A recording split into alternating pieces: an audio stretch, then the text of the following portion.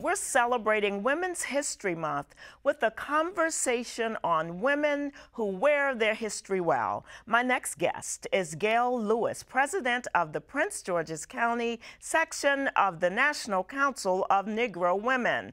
With her is Elsie Conway, also a member of the NCNW. Welcome, ladies. I'm so glad to have you here in the tea room. I feel like I just want to get down and bow and say thank you. It's Women's History Month, all the stuff that you all have done over the years. So I'm really excited and honored to just have you here in the tea room with me. The first thing I want to, where is the national office? It's located at 7th and Pennsylvania Avenue, 6th and Pennsylvania Avenue. It was the old Sears Roebuck administrative office. Oh, okay, okay. Now, is it called anything, or is just the Dorothy I. Height building? This is 633 Pennsylvania Avenue. Oh, so the building is named after Dorothy. Yes. Yeah, and so when we all in this area know Dorothy Height, but for those who may not know her, when was she the chairperson at some point?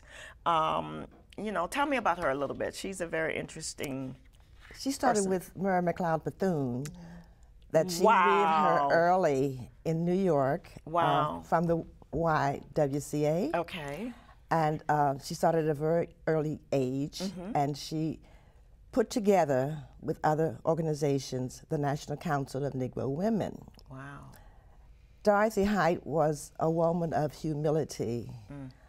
On many occasions, I can remember that she always used titles, not degrees particularly, but for you were Mr., Miss, or Mrs. Aww. When she talked with you or when she addressed you in meetings. She advocated and promoted no one left behind. Okay. She was one who built this organization that is an organization of all national organizations, starting with the young girls, and that is our motto and purpose, is to have women and men now to partake of the findings and the good things of life through the National Council of Negro Women.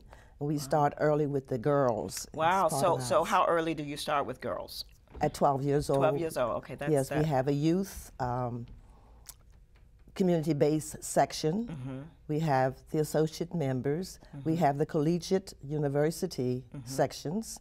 And then we have the national affiliates. That's all the sororities, women's church groups, nurses units. There's something in NCNW for everyone. For everybody.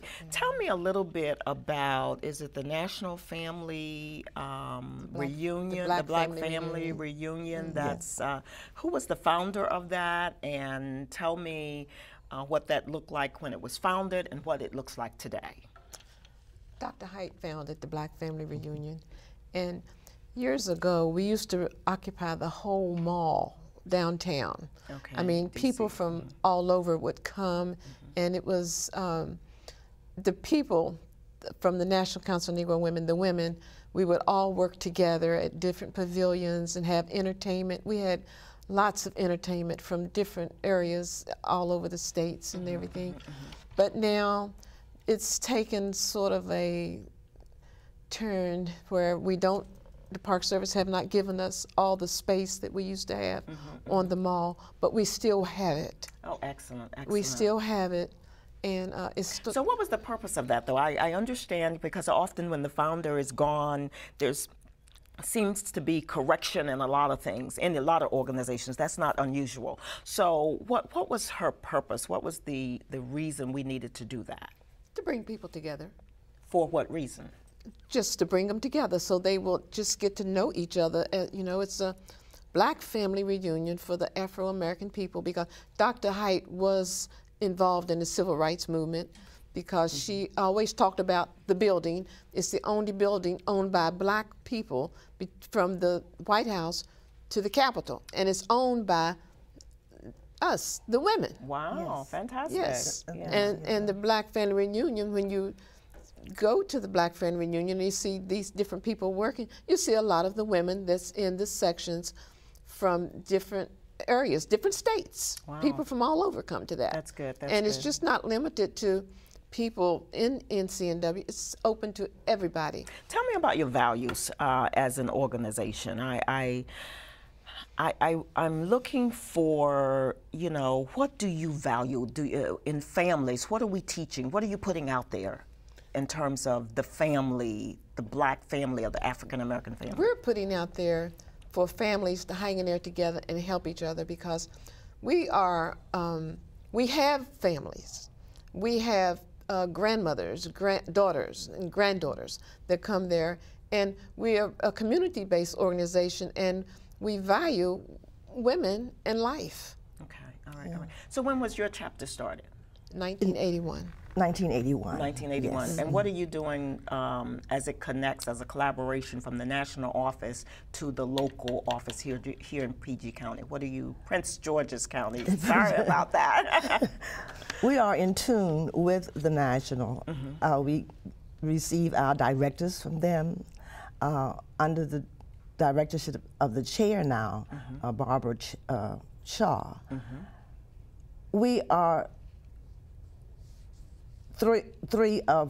one of four sections in Prince George's County, and we advocate and promote family life. That's what I'm through the education. We do community work. We train young ladies, and see, NCNW is all facet. We have all the vocations, all the intellectual, and we do a composite thing of international. We did have international sections.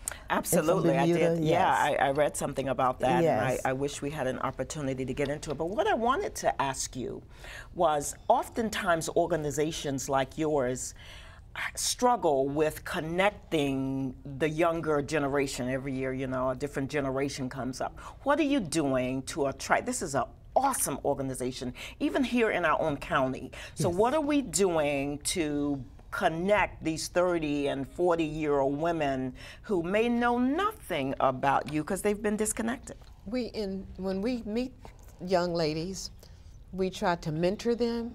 We bring them to our meetings. We involve them. And as the president, I tell them exactly what we're doing and what we expect from them. And sometimes I get calls at home, and I'll have a personal one-on-one talk with them, and they can tell me what they expect of me. When I have, are they welcome? They're definitely. That's what I'm ready to tell you. Talk to them right now. Tell them to come and be a part of this. Come and be a part of our section. I'm a hugging president. When you come into my meeting, Elsie will tell you, I hug you. After the meeting, I go out and I talk to you. I hug you when you go out the door.